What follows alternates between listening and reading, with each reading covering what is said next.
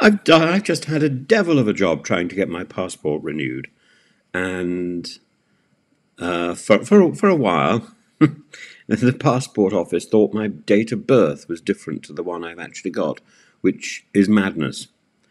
And we had a toing and froing about that. I telephoned them a number of times, and it's as if the telephone calls were me singing into space. It had no effect at all, and the reassurances I had on the telephone line were irrelevant to the process and the product. Now, today, there's news about the 10-year passport. So if your passport is more than 10 years old, it doesn't work in the EU. So if your passport, if you've only got 9 months left on your passport, and your passport was issued over 10 years ago, although the passport isn't due for renewal, you can't use it in Europe.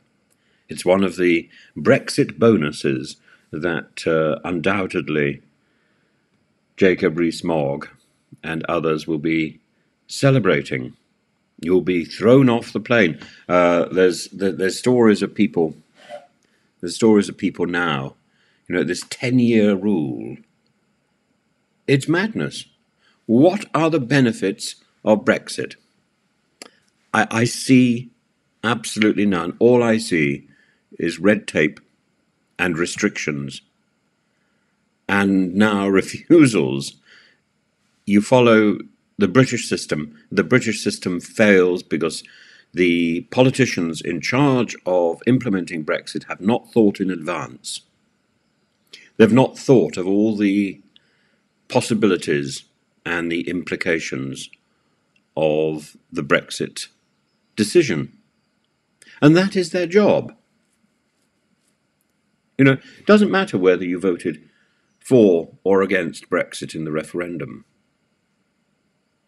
What matters is that the government, in negotiating the Brexit, should have negotiated so that it works, so that we are in a position which is better off, or at least as good as it was before Brexit. In so many cases, it's worse. It's worse, it's worse, it's worse, because we can't do the things that we took for granted before. We can't even do the things we took for granted before we went into Europe in the early 70s. The passport is supposed to be a symbol of national control and national support. And yet, a functioning passport is rejected by Europe because it's more than 10 years old. What utter rot.